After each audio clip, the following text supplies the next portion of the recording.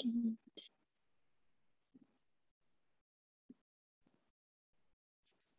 We're good, right? Just bring you guys back so I could see you. So this is what we're talking about today. We're talking about building profitable community businesses, which in my mind, Dreamers and Doers is the best example of this. So to give you an example of another meta experience, like you're experiencing a profitable community business as you're learning about it. So I'm excited to do that with you. So before we get started, like we're all always on Zoom now, and it's easy to kind of think of yourself as like a flat 2D screen.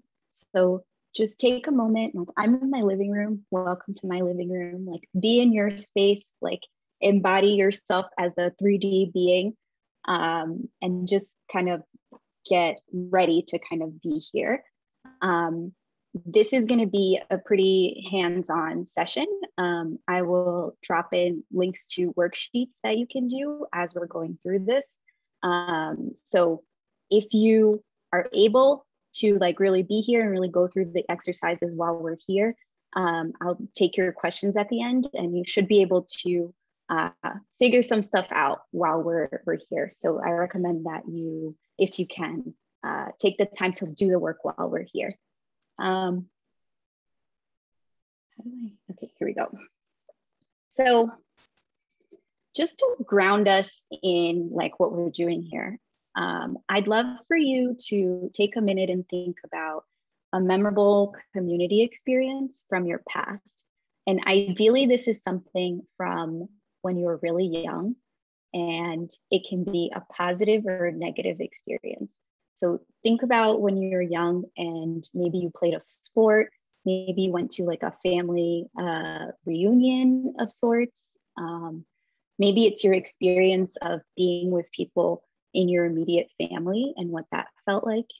And just think about it for a minute, and I'll take like just one or two shares of what that experience is.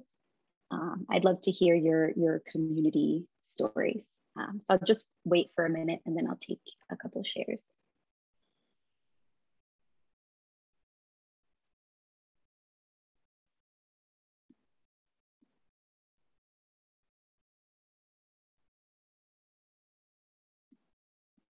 And if you're ready and you want to share, you can either raise your hand physically or raise your hand in Zoom, or put it in the chat and let me know.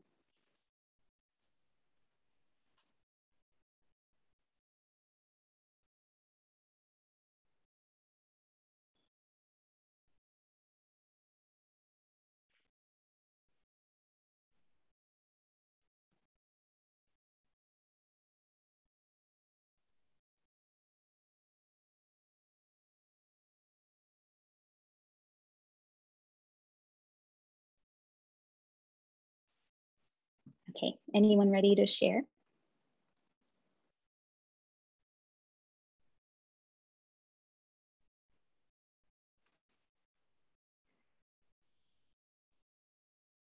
Tana, I went to the same summer camp for 9 years, lots of memories, but mostly just reconnecting with the same people every year. That's awesome. Michelle said, winning an award for social outreach while being in grad school.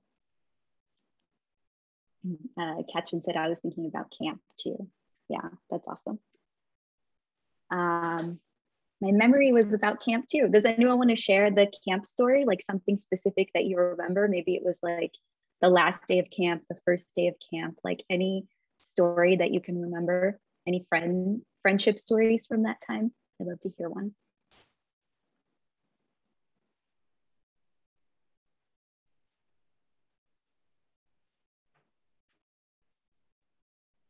.4-H camp, Bob Cooper, lacrosse team in high school. I miss all the fun hangouts at each other's house. Cool. So yeah, another comment. Just the fear of going and not knowing anyone, but making friends really quickly through the activities. Yeah, that's a great point.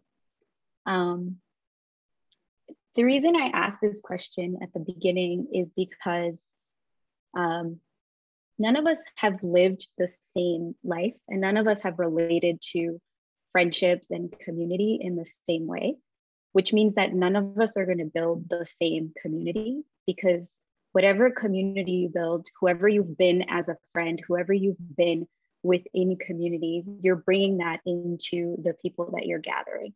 So thinking about these memories, thinking about like your approach to belonging, your approach to connection, that is super important to however you end up gathering people. So your story, your little camp experiences, and even the negative stuff, like even when you were left out of a game, or your family moved and you had an experience of feeling that lack of belonging, all that stuff plays into the way that you gather people. So it's important to kind of ground yourself in your story before you start connecting other people and figuring out how to build community for others.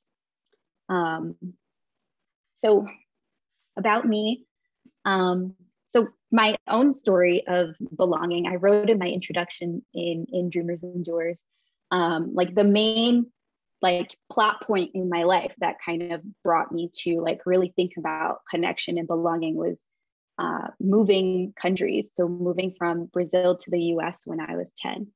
And it was a reset in my life, obviously, and it just gave me like a different view. I had to, even as like a really young little girl in 4th grade, like trying to speak English, trying to figure out all these things, it gave me this like, oh, if I zoom out, I can kind of understand how people are connecting to each other, and I can kind of see how I can like insert myself in conversations and like, oh, this word means this person is friends with that person. So that's when I started becoming a community builder. That's when I started to understand connections. Obviously at the time, I didn't call myself that or know that, but a lot of what I do now connects back to that time. Anyway, since then, when I started working, I started my career in sales and marketing, and then I moved into tech, and I moved into building my own businesses. And then through the whole time, I was building community and doing community stuff. So what I do now is really like the really cozy center of the Venn diagram of all these different things that I've done. So that's who I am, and that's what I do now. And someone put in the chat, D&D has been a memorable experience for me. That's awesome. Yay, Geisha. So what's a community? This is a question that, just like I was saying, like what your experiences are in your life is what you bring to your community. This is another example of that.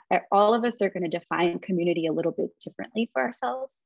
So I'm going to tell you what my definition is, but just like everything else I'll tell you here or ever, question that for yourself. Like my goal is to give you like one potential way of thinking about something, but really to encourage you to bring who you are and what you think about it into your community.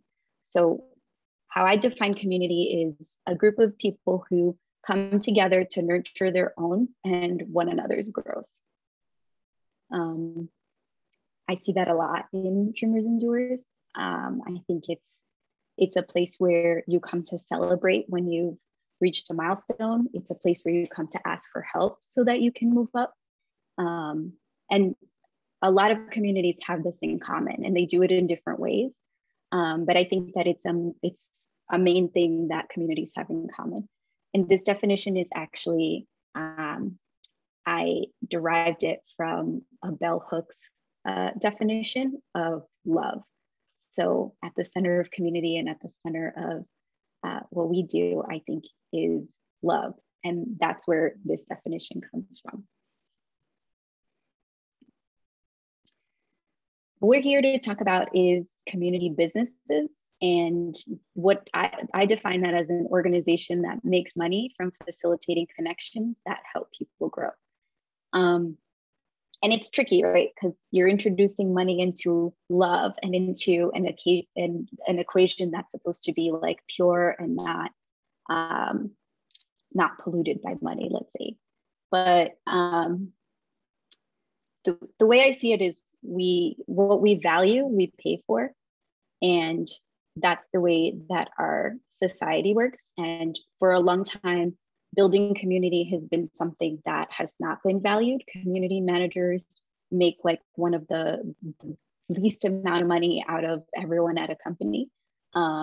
It's not a job, it's not a profession, it's not an industry that's respected in the way that it should be, because I believe it's really important to help people connect to each other. It's a core human need to belong. And so that's why I think it's not an oxymoron to bring business into the equation of community. I actually think I've embraced it, and I think that building these kinds of businesses is really a way to change a lot in our society. So anyway, now after all the preamble, let's get right to it. How are community businesses making money? So I will give you what I think is Dreamers and Doers business model. So Dreamers and Doers helps ambitious and values-driven women entrepreneurs grow their businesses by providing visibility via PR opportunities and networking via a circle community. They find customers via referrals from members and make money by charging $130 a month for quarterly membership. I made this up, so it's not approved by anyone. This is just my impression as an outsider. So this is what I see as like a business model story for Dreamers and Doers. And here's how that breaks down. So the yellow is the members, the green is the problem, the solution, the channels that they use to bring members, and their revenue. And we'll break this down in a second. Just to give you a definition of the business model, the way I define it is that it's a story about how your business works and makes money. So as you saw in that example, that's like a really brief story of how Dreamers and Doers makes money and who they serve and what they do, and all the pieces of their business. And this is the formula for it. I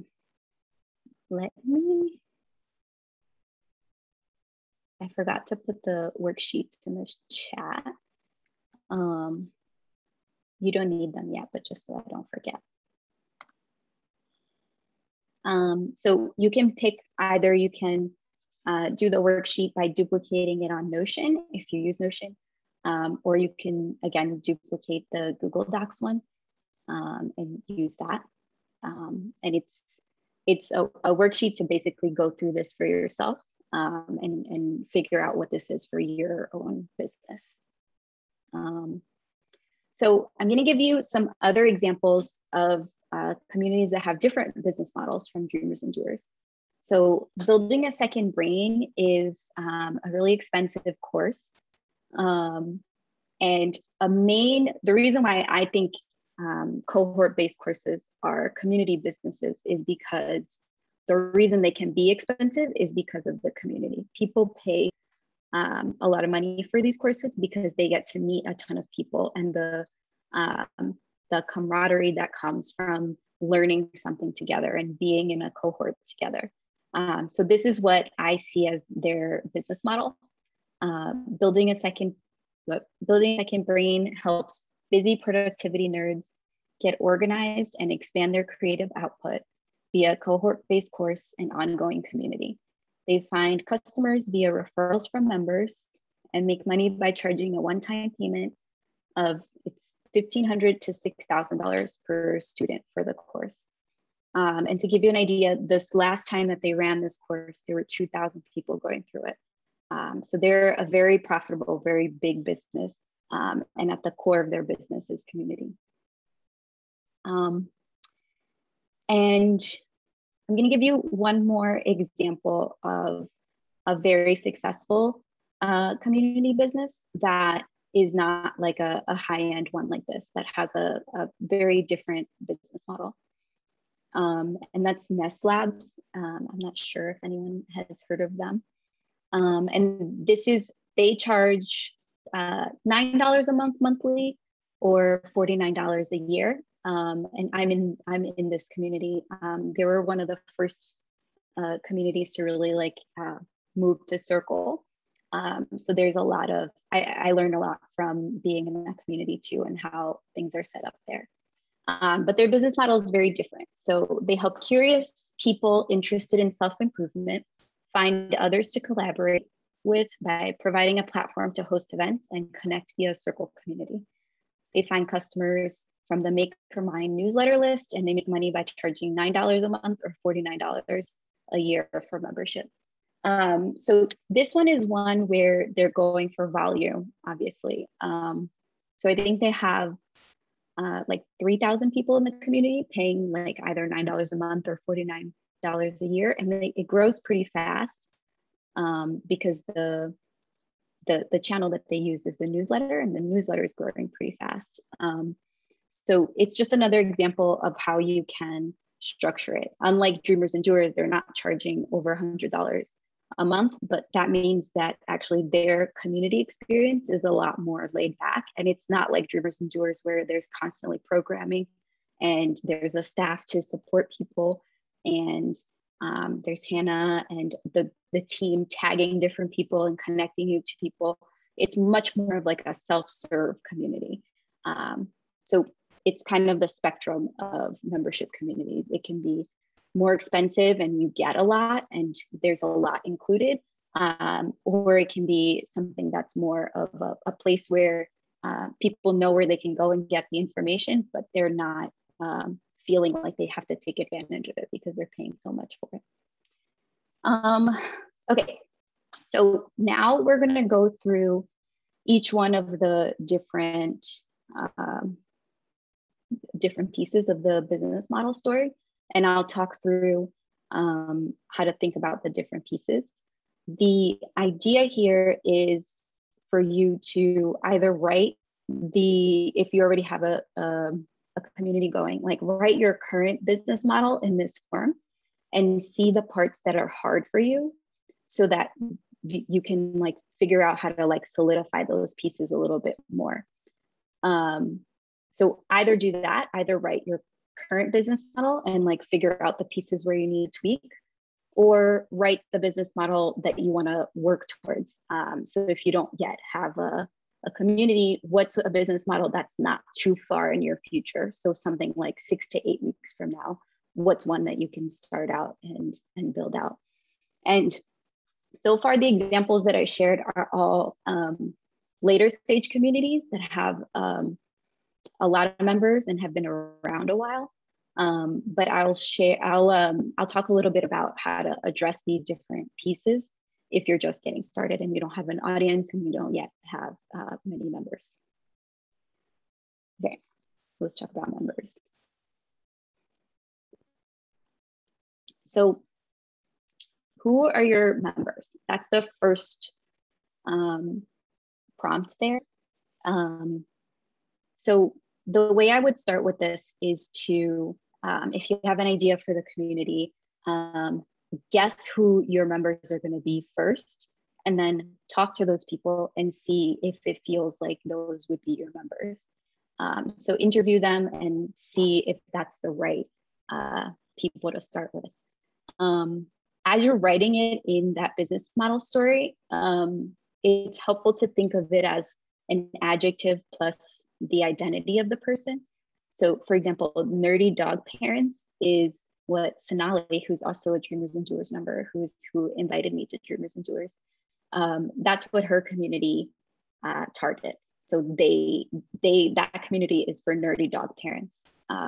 So think about like what those 2-3 short phrase of words would be for your members. And right now you're just writing it down. The idea is to like get something out and then test it and see if you're right. And I think like the most important thing with communities is really focusing on people who you like and not being too like strategic about it. Like, don't just like run all the numbers, figure out the ROI.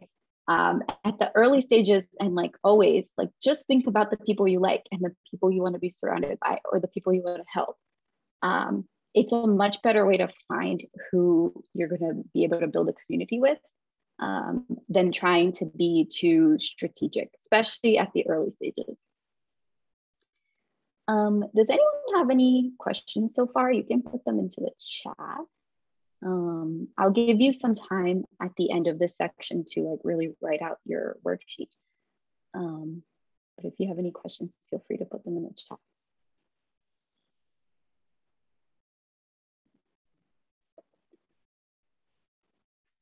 So the second one is figuring out the problem that your community solves. So this is really like, from talking to them, this will be really solidified for you. So, and it might not be what you expect. It might be something that's a little bit different than what you thought. And your community, all communities are solving this general problem that people are looking for belonging and they're looking for connection. But when you're thinking about your business model, what are the more concrete problems that you can solve for members, so that when they're evaluating your community, they're like, this is a no-brainer. Like for me, Dreamers and Doers, it's a no-brainer because they offer visibility opportunities. They have a list of perks. So it solves it. I can grow my business by being a part of Dreamers and Doers. It's very clear that they can solve a problem for me. They can take me from where I am now to the next level. And then I also get to like not be lonely as an entrepreneur. I get to be surrounded by people who are doing the same thing. So brainstorm that for your people and think through what their problem is. And then I wrote a few prompts here. Like usually people, like problems flare up at a specific time. So what is the transition that people are going through that gets them to invest in your community? So for me, for example, Geisha mentioned it, a lot of people come to me when they're either starting a community or they're migrating their community from a different platform. So that's a transition point, and that's a pain because they have to learn all these different things at one time and they need help at that time. So what is that for your community? Like, what is the transition that they're going through? Maybe they're switching jobs. Maybe they just had a baby. Maybe they just got a puppy. What's the transition, and how can you help solve that specific problem?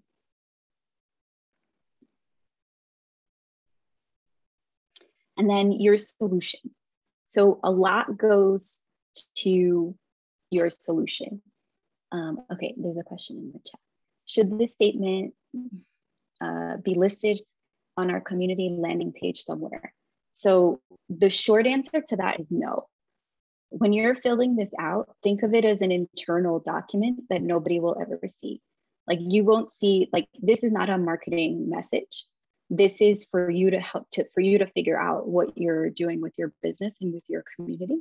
So don't fill it out so that it sounds cute. Fill it out so that it tells you what you need to know. So make it super clear just for yourself.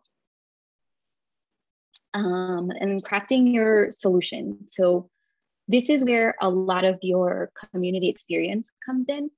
And this is where you make it really clear to your members and your potential members what they can expect when they join and what comes with the membership. So in a community, there are like many different ways that you can structure a community. So what happens in the community platform? What kind of things can they expect? Do you have accountability groups that are moderated or not moderated? Do you have small groups? What kinds of events do you have? Do you have like a yearly conference? All of these things that can clarify for people what you offer and what that experience is goes into your solution. I think rituals are really important for a community. And rituals are anything that you do repeatedly that has meaning. So the difference between a ritual and a routine is that a routine, you're just doing it. You're just doing something repeatedly, but it's not, it doesn't have meaning and purpose behind it. A ritual does. So what are these rituals that you can create within the community that you can repeat either every month, every quarter, like every time you let new people in? What do those look like for your community? All of that falls into your solution.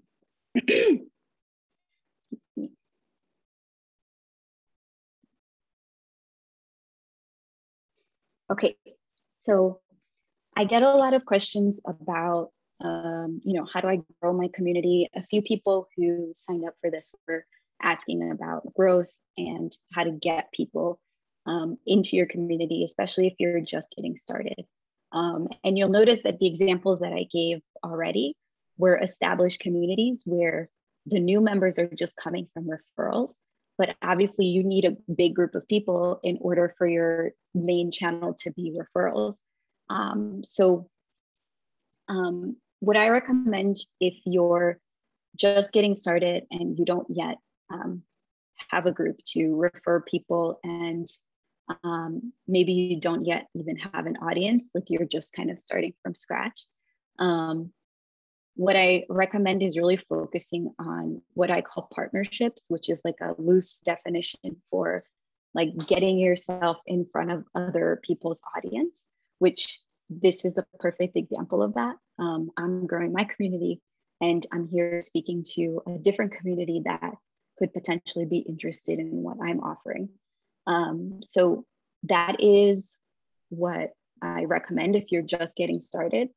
And then the other thing that I would think about if you're just launching a community is to launch with something very specific that you can charge for. So maybe it's like a challenge that kind of aligns with what your member goals are, but is a challenge that you can run for 30 days. And then people stay within your community after the 30 days. Maybe it's like a weekend retreat that you can launch, and people can like very clearly picture what a weekend retreat, even if it's on Zoom, would look like. Like they're paying for like a specific experience, and then they get the community access for a couple months. That way you take some pressure off of the community, like being a big group of people from the start, because you're offering something else that people can get value, and you're launching with these two things kind of at the same time. Does that make sense? Any questions around that?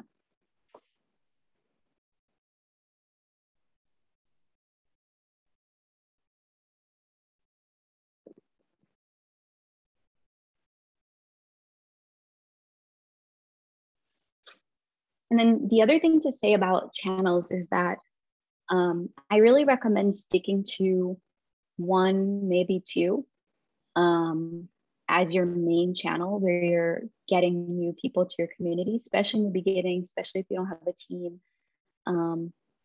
It's just, you'll do better doing the same thing multiple times than,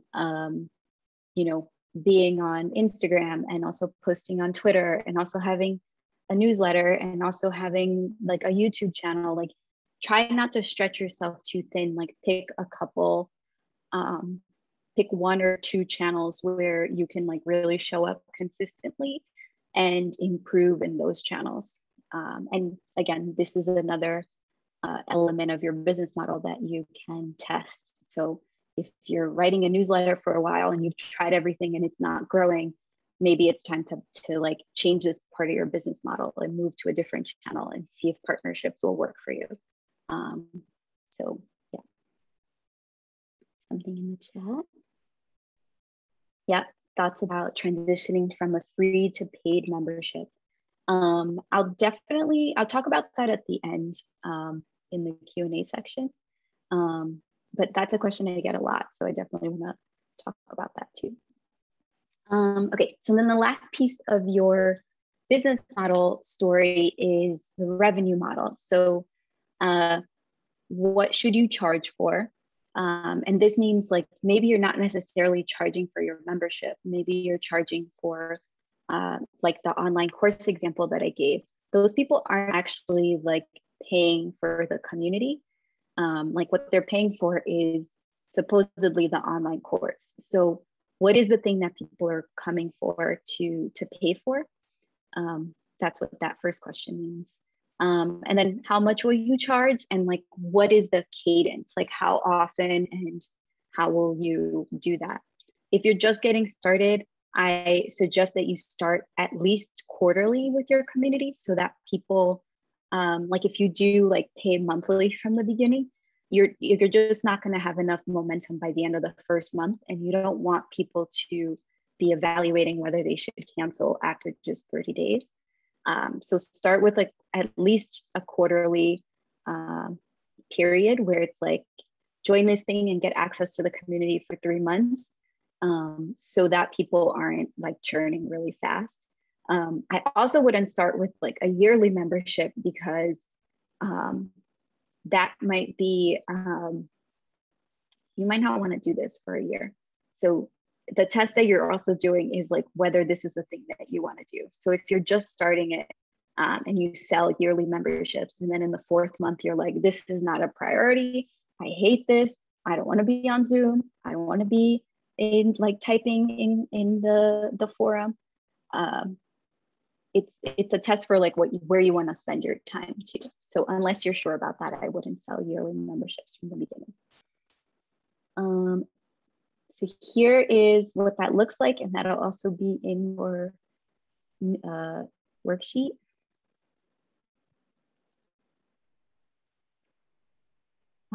She's someone. Michelle said, I knew Tatiana's name looked familiar, just realized I received her newsletter. But yeah, there are a few more questions there that I'll talk about at the end. Yeah, thank you, Gisha. Okay, so here is the model that you all are gonna do for yourselves. Here again is dreamers and doers, and what this, like after you've heard me go on and on about each of these pieces of the business model, again, like this is what it looks like for dreamers and doers. And then I just wanna share some kind of best practices as you're writing this. And a couple of these I already mentioned. But basically, these are like some guidelines to think about as you're writing it out. So one, it should answer basic questions about how your business works and makes money. So there shouldn't be like a question about how something will work. Like the whole thing should be encompassed in that statement. Again, it should not be in marketing speak. This should just sound like you wrote it for yourself in your journal and not fancy. And then you should also be able to execute this version of it with your current resources, meaning like without hiring 100 people in 6 to 8 weeks. So what is like the smallest possible business model that you can kind of create now? And with that, like if you're starting from scratch, again, think about those smaller versions of your community that you can launch. Maybe it's a challenge, maybe it's like a short online course, maybe it's something that involves community, but is not like all community. And then it should also like feel a little bit scary. Like you should feel like, oh, I don't know if I'll be able to do this. I don't know how all these pieces will work, but I know that it's possible. So yeah, I'm gonna give you 5 minutes to do this for yourselves because we're running a little bit late. And then when you're ready, I'd love for you to put the business model in the chat so that we can see each other's. And then we'll go from there. So did I say 8 minutes? 5 minutes? So 5 minutes, right? So 47 past the hour, we'll come back together.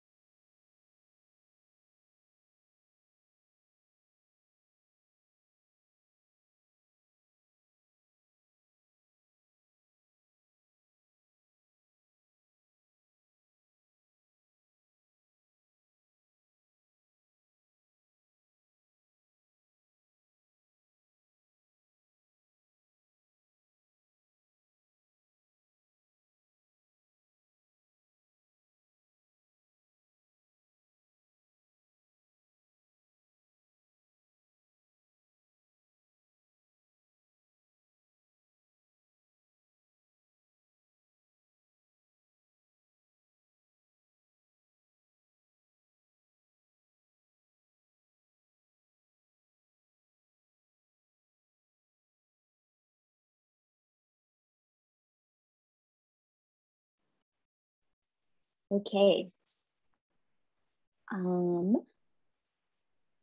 So I'd love to hear from a few people and also have you share what you wrote in the chat.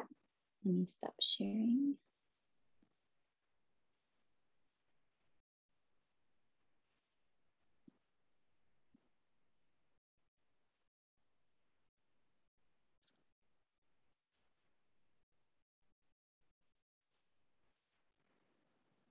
Actually, you know what?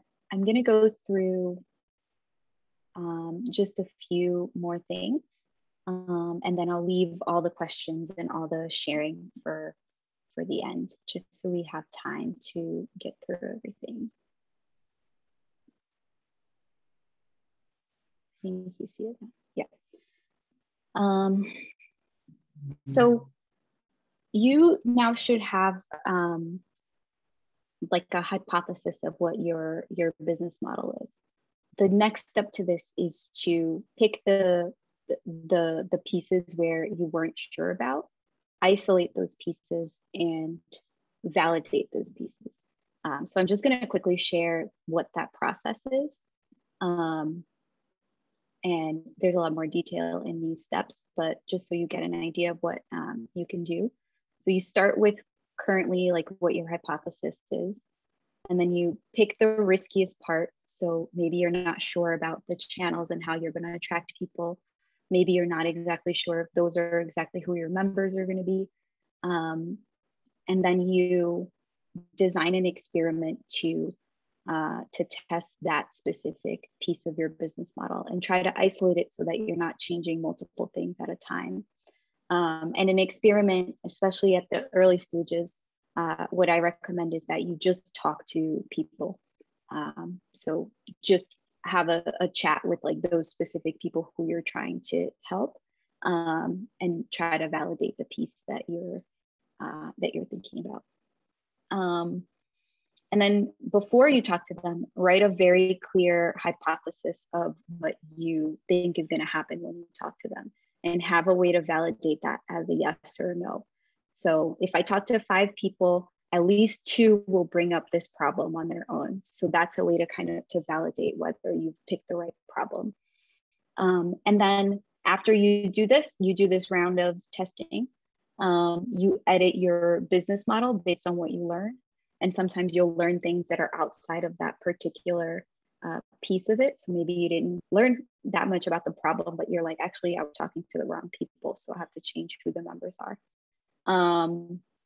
And from there, you move to the next step, which is like, okay, now I feel a little bit better about that part. Now I need to test new channels. Now the riskiest part is what my community experience is actually going to be. So maybe you move to testing that part. And that's kind of what the validation process ends up being. And it starts with that statement that you wrote.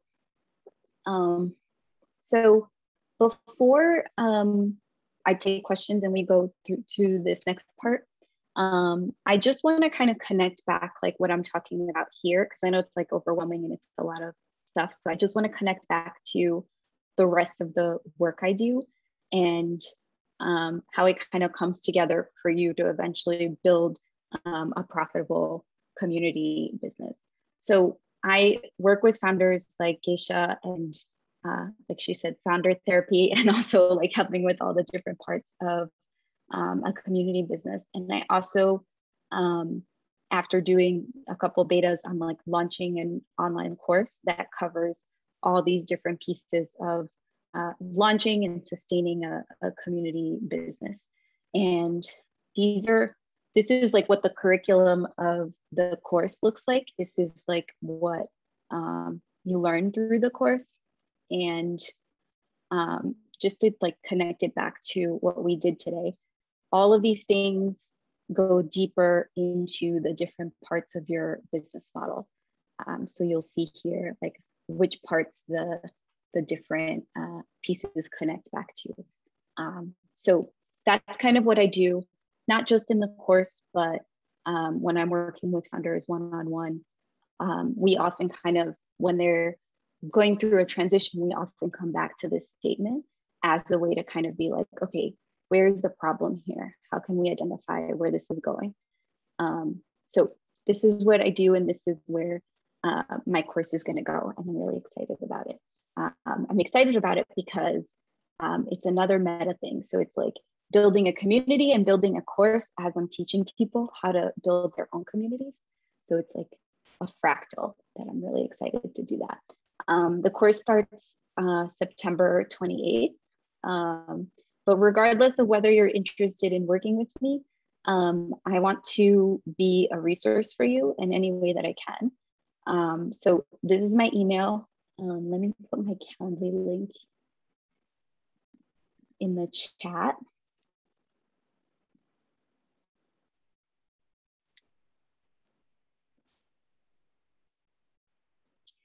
And on my website, you'll see links to everything. Let me also put the course.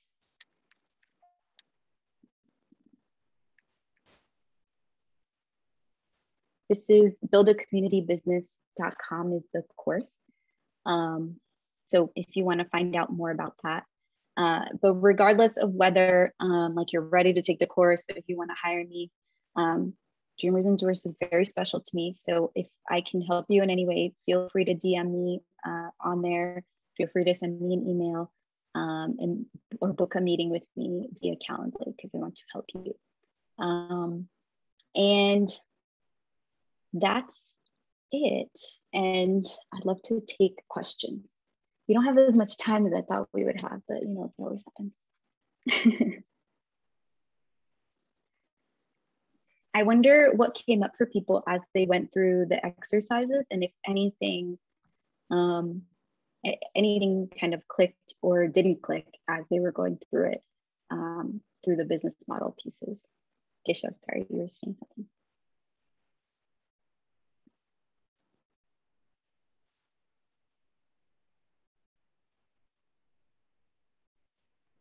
What I found the most interesting was when you said don't do annual, do quarterly or monthly. I was like, okay, fine, that's easy enough to change. So I was looking at doing a launch. So I already have a small community on Facebook, but I didn't grow it large because I know it is very difficult to transfer it off of Facebook, which has always been the plan. So, but I grew my email list to about 10x what my group is. So that's the goal, is to try to get them over to the paid, but have paid people and a free part as well on the platform, but definitely a paid. And so I beta test a lot of this last year. So this has been really good to light my fire for the end of 2021. Thank you. Cool, thank you. Someone had asked about free and paid communities. So I think it's definitely possible to transition a free community to a paid community, but I would not start that way on purpose because you end up creating two different communities. Like the people who are interested in the free community are not necessarily the people who are interested in your paid community. So if you are doing both, or if you do want to do both, the way that I would structure that and think about it is thinking about it from their perspective, like the user's perspective. What is the journey that you're taking them on? Like, what is the goal that your community is helping them solve? And then what is like the mile marker in between that, that kind of gets them deeper into that journey. And that's when they purchase from you. So then you have to make sure that everything that comes after that deepening piece is only in the paid community. And like your function of your free community is just getting them up to a point where they're ready to go a little bit deeper. And in order for them to go a little bit deeper, they have to invest either more money, more time. They have to signal that they're ready to go a little bit deeper. So you're designing this journey that goes from them like, oh, I might be interested in this. This might be a problem that I have. And that's kind of what you're educating them about in the free community. And then in the paid community, you're more solving that problem for them. But think about it from their perspective, not your perspective. So sorry, that was my question. Can you give me an example of that? I mean, for me, I don't have a community yet, but I'm in the process of building a community for eating disorder recovery. And so I'm trying to find what that onboarding would look like, right? So, and then I'm in the process of trying to finalize this book. And so it's like, it's like the chicken or the egg. Do you do the book, or do you start the community? And do you start a free community so you get people onboarded? Because the community doesn't make sense if there's not, people on board talking and, talking through their recovery and things like that. So I don't know if you can touch on that a little bit.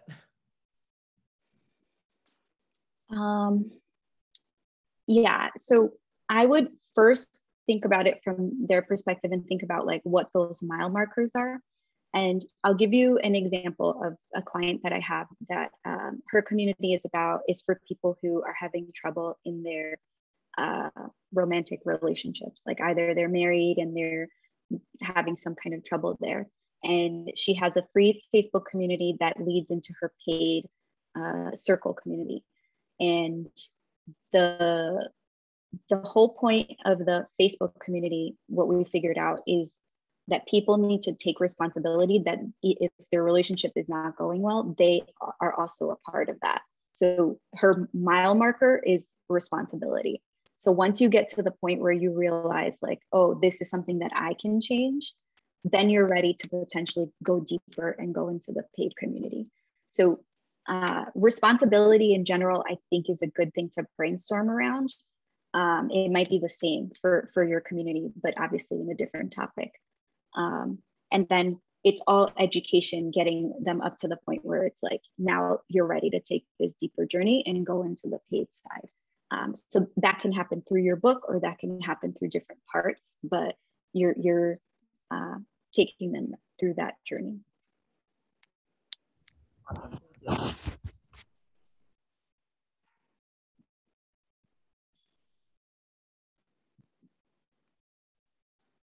I think we're almost at time and we're gonna end on time.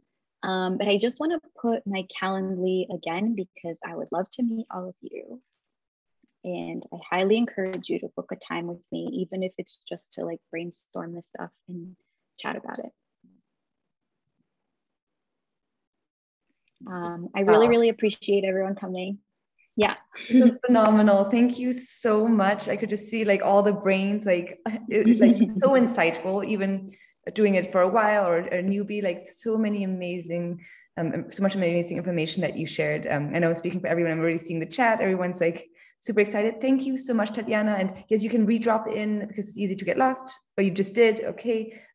Take her up on that offer. Definitely check out your course if that's her course, if that's relevant for you. Check out her newsletter. It's phenomenal.